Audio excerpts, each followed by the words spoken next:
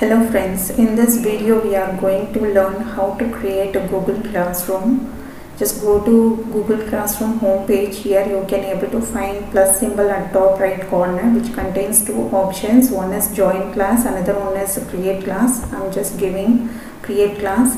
So just opening the pop-up menu to accept the terms and conditions and just click checkbox and give continue. It will open dialog box to create a new class. I'm joining section A, network, and room number 1. Just click create. Now the class has been created. You can see here BSc A section class code. This is the class code. You just copy this class code and send it to your students so that by using this class code they can able to join in your class. And subject name room number 1. If you want to change the theme of the classroom, you just select this option, go and select whichever you want, you like it. And if you want to upload your photo, here is the option. You can upload your photo by choosing this option. If you want to share something to your students, just you select this option and give.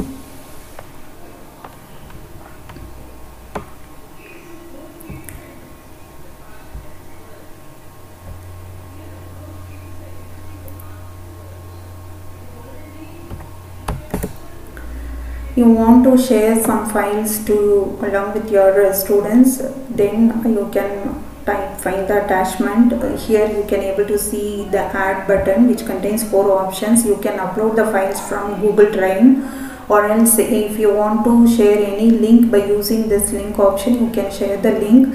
Want to add any file by using file menu, you can choose the file from your computer, or if you want to add some the YouTube video along with your students, just you can select from this option. After selecting the files from the link or your computer, you just give post. Automatically it will be posted to all your students so they can watch by using that.